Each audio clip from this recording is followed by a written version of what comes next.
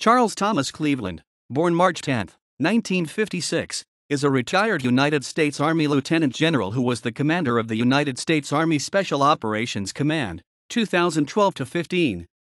He is a graduate of the United States Military Academy, class of 1978.